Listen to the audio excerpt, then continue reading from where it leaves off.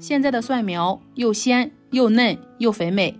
大家好，我是阿胖，今天给大家分享一个蒜苗的保存方法，这样保存起来，等夏天秋天没有蒜苗的时候，我们也能吃到新鲜的蒜苗。一起来看看吧。先准备适量的蒜苗，把蒜须掰下来，再把外面的老叶子掰下来，以及叶尖部发黄枯萎的叶子摘下来。处理干净后放入大盆中，向里面加入清水，多加一点，然后把蒜苗先清洗干净。现在蒜苗比大白菜还便宜，超市里1块多一斤，真的是好便宜啊。洗干净后控水捞出，放到案板上，然后根据我们平时炒菜的需要，把它切成小段。这样的小段直接用来炒菜会比较方便，吃的时候就不用再切了。切好后放入晾筐中，然后再根据个人需要把它切成长段。切成长段的可以炒腊肉吃，或者是炒肉丝、肉片吃，再或者炖肉吃等，也是放到晾筐中，然后用手把它平铺均匀，晾干表面的水分。晾干水分，这样利于它的长期保存。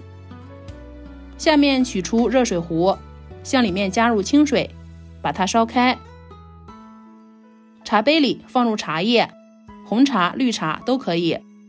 倒入开水，沏一杯比较浓一些的茶水，然后把它放凉。放凉后，把它倒在干净的喷壶里。现在蒜苗的表面已经晾干水分了，这个时候拿着喷壶，向蒜苗上喷一层薄薄的茶水，距离它远一些喷，这样能喷得更均匀。茶水不要喷太多，太多容易把蒜苗冻伤，冻伤后味道就改变了，不好吃了。喷上一层茶水，因为茶水有杀菌抑菌的功效，这样可以延长蒜苗的保质期。然后再用袋子把它分开包装起来，短的放一块，长的放一块，然后再把袋子系起来。